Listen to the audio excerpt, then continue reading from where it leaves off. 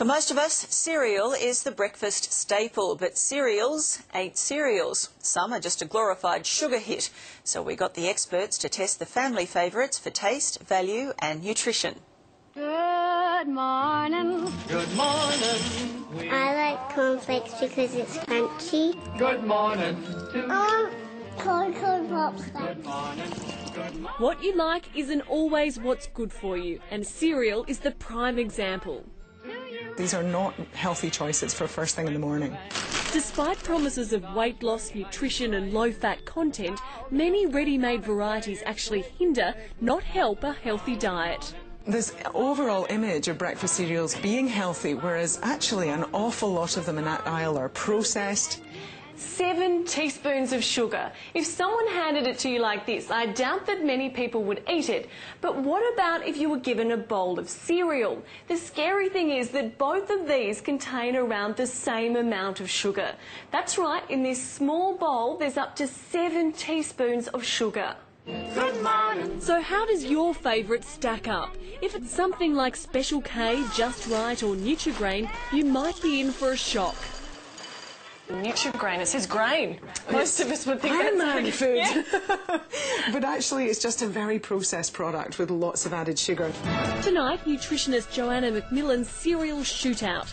20 of the most popular, all ranked and divided into 4 groups, from the most healthy to the least.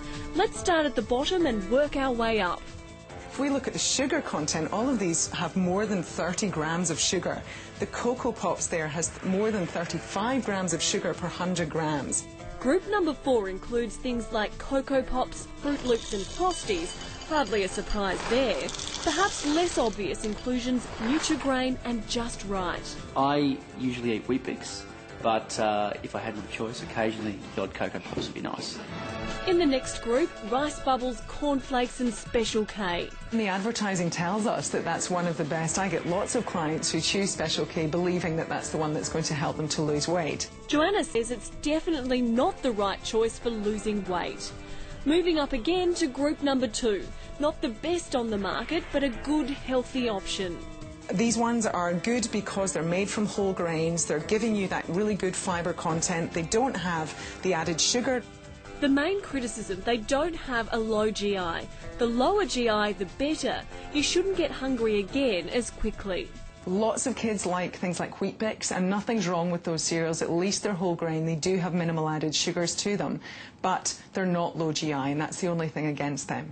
Now to the winners, the top picks for the ultimate kickstart to the day. Traditional oats, natural style muesli, digestive first, the world's best cereal, Guardian, Sustain and All Brand. So your absolute best are low sugar and salt, high fibre and low GI, and they're your best choices. World's Best Cereal is a new player. It's gluten-free and costs up to $20 a bag. The difference with this cereal is because of the fat content and the protein content and the fibre content, and it being not processed, is you get long-lasting energy that takes you all the way through to 11:30, 12 o'clock. I've tried a lot of cereals on the market. I tend to stick to muesli. I'm a bit of a muesli girl. The rankings are purely based on nutritional value. For taste, we enlisted the help of the Thomas family. I would buy this one for the kids. I prefer Cocoa Pops. This one's very nice, it's got a lot more flavour to it. The adults' top pick, digestive. The kids, Guardian. Let's face it, kids can be fussy eaters. That's really plain without any honey or something in it. If yours refuses to eat the grainy types, Joanna recommends mixing that with one of their favourites. This will help them get used to the taste, then slowly remove the sugary one. Alternatively, add some honey or yogurt to boost the flavour, but be smart with the milk. Children from the age of 5 can have fully skimmed milk if they like it, but certainly from the age of 2 they can choose a low-fat milk. Good morning!